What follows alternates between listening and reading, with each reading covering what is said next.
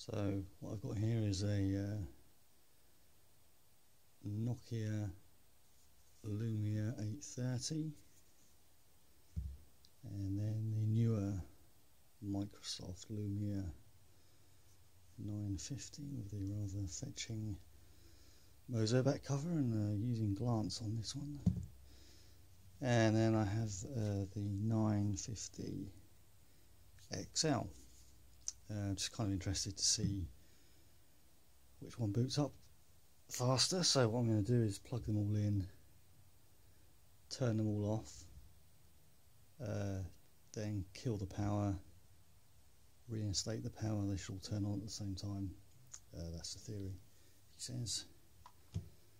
So that's USB 2.1, whatever it is, for the 830.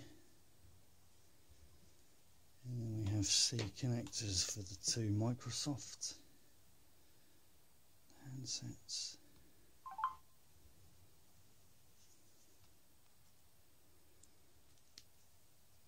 I've grown to really like the Bing lock screen stuff. Right, so now I'm just going to power them all off, and hopefully they'll stay off despite being plugged in. You see what I mean? Let's turn that fella off. And then this one.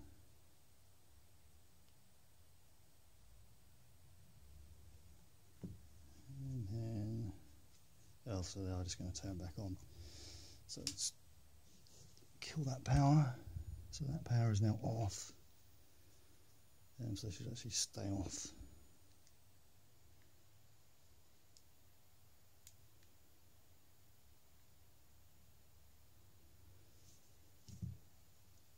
So now, of course, I've got to wait for this one to finish booting before I can turn it off again. Excuse me.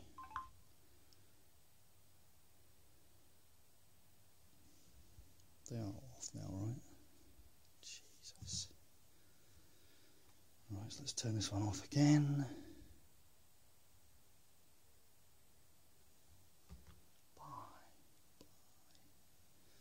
Just give that a few moments to shut down. The power over there is off.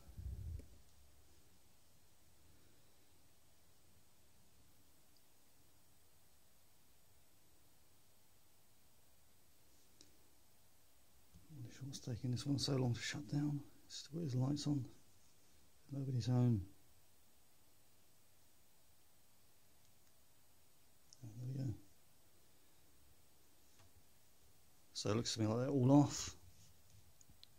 Power is off. Let's put the power on. See how we go.